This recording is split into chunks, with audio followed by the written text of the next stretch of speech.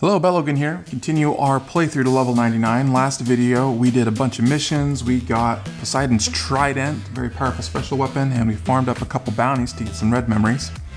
What we're going to do now is go through upgrading our gear where we can again, and then we're going to go check out the Dark Arena and see if, first of all, we're strong enough to battle there, and secondly, if it is worth all the hype.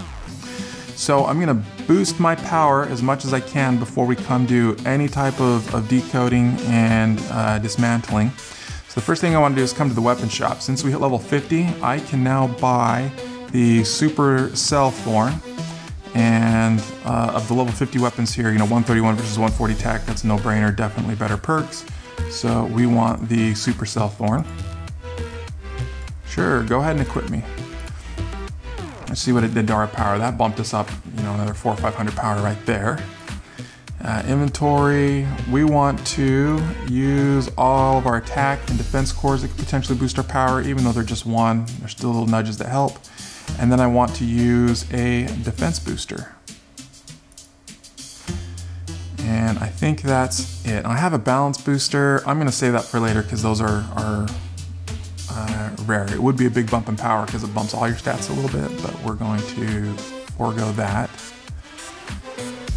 And try to go to my gear here. So Firestream did mention he's doing some updates right now, trying to fix some email things, so. All right, we're back online now.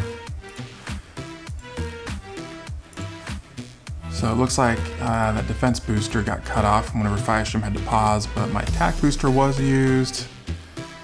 Let's just come do that quick refresh, 2700 power. And okay, again, looking at my gear really quickly, my weapons, I'm not expecting anything better out of there, maybe the heavy. For my armor, the helmet is the best piece I have right now. Everything else, and even that, I can probably get some pretty good upgrades with purples. So we're gonna run through our purples first, then we'll do the other colors. But we do want to see if we can bump that decode rank up a little bit just by mass decoding everything else that we have acquired up to this point.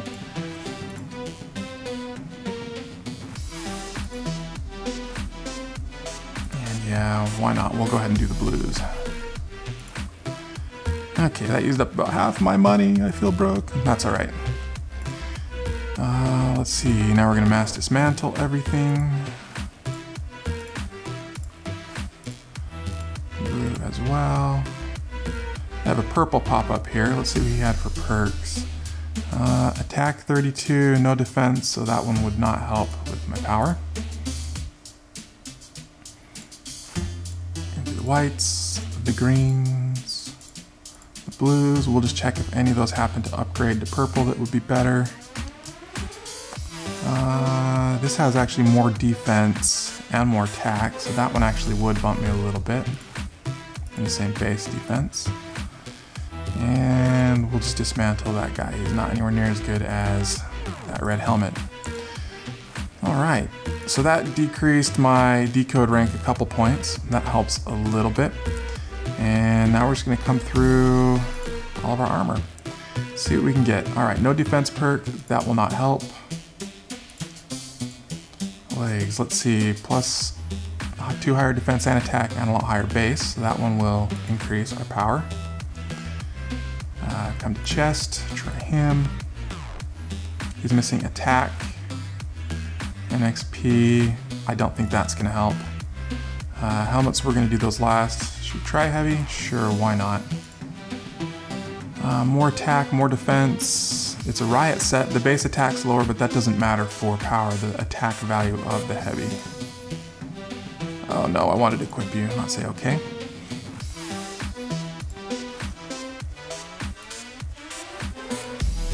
Yeah, so up to 870, so that was noticeably different. So we can dismantle you. Back to the code breaker. All right, let's run through these again. Class, this time we got 4 defense, plus 6 attack, plus 7. That will definitely increase my power. Legs, no change. More def, but less attack, not helpful. Legs again, there's my home security system beeping. Less base defense won't be helpful. Chest. Defense is better. Attack, not helpful. Let's see if we got any chance with these helmets. No, based off of how much lower that is, I don't think so. We'll try heavy memory really quick.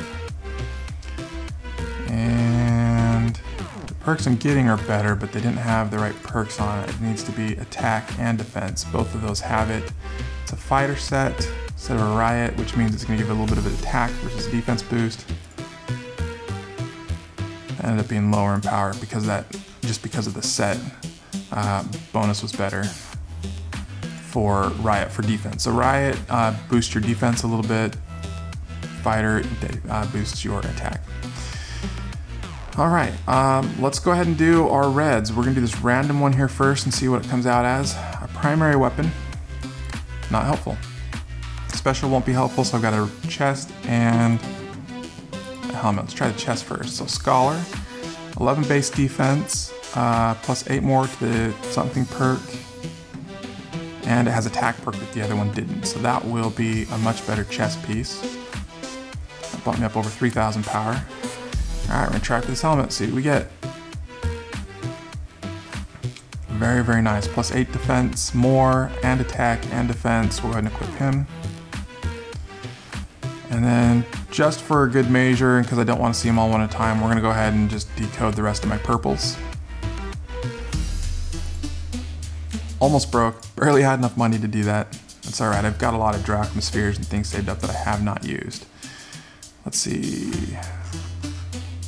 Let's just take a quick look here. Have I got one with, here's attack and defense, 34, 30. This is 33, 33. That one's probably my best heavy for power. So we'll lock him. We're gonna come back to Wormslayer for our battles. Let's meet to all of you guys. It's a slim chance that purples can turn red. Doesn't happen very often, but they potentially can.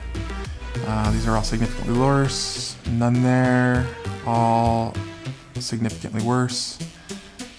Worse. Worse. All right, so nothing new special out of the purples. Nevertheless, we got a pretty good power jump. Pretty happy with that. Let's go see what happens in the Dark Arena. So to enter the Dark Arena, you have to have arena tokens, which you get from completing bounties. They'll show up under Other here. I've got 8 of them. And you use one to get in, and then when you die, if you can respawn there, you're fine, which you have as a bonus with subscriber status. Otherwise, you're kind of dead. All right, so we're gonna start off with some of these weaker guys. Now these are gonna act like regular mobs. Oh, 4,000 per hit, that's pretty good. Rather than Titans, so I'm not gonna get different amounts of experience based off of how hard I hit him. Let's see, he had attack of 408. Let's try a tier 2 just to see if it's a whole lot tougher. No, not drastically. His crits hurt a little bit. I don't know that every single one of these guys is the same. Yeah, 525. So some of these heroes are going to be really tough, some of them are pretty weak. Just depending on kind of a randomization. Now the names that show up here are all actually other players in the game. So, and the experience is pretty good per hit, getting 4,000 per hit. It's not, I don't know if this is better than Titan farming though. You saw with our Titan farms, this guy's hitting really hard. But giving 13k per hit. Okay, I guess it's random. Some of these are really good, some are not so great. So you hit him with a special and only did slightly more. So depending on who we're battling, this, I think you just have to be really careful. This may or may not be faster than Titan farming, which Titan farming kind of grows exponentially because the harder you hit, the more you can almost died there because I had my overlay. The more experience you get, so it kind of grows as your levels increase. Whereas these are going to be fairly static. The only real increase we're going to see from these is going to be from our experience perk increasing with gear, and from being able to battle tougher monsters as we get more defense. But they seem to be fairly static. 10, 11 per hit. Yeah, okay. Well, we may try this out. What I'll probably end up doing is just do some timed runs and see, you know, does it look like I'm getting more experience per minute, per 2 minutes running this way versus not, versus what I would do on Titan farming. I've run out of special ammo, haven't I? You know, that's not a bad thing. Still getting 7K per hit on these guys is pretty decent. You know, we jumped a level here just a couple minutes. That was pretty fast. So with that, I am dead. We died. All right, so now to go back to the Dark Arena. I think it uses another arena token. Let's just test that out really quick. No, I can't, it just says go somewhere else. So I would need another token to get back in. So we'll compare that time to what we were getting with Titan farming, and then we will work on farming our way up to level 60. 60, there's a few things we can do. Let's see here really quick. I can go ahead and get to the consumed. I can also get to Saturn. There's a trapper gun on Saturn that you can use to capture the sacred pets if you're on test. So it's a story that you have to do for now, or it'll show up in the Vanguard Quartermaster later. And level 60 we get to Phobos, and experience on Phobos can be pretty decent as well, depending on how you do it. Really Mercury is where it kind of takes off, then you got a bit of a grind. So with that, we'll go ahead and wrap this up with having upgraded our gear again and checking out the Dark Arena. When we come back next, we're going to be grinding machines, just grinding away.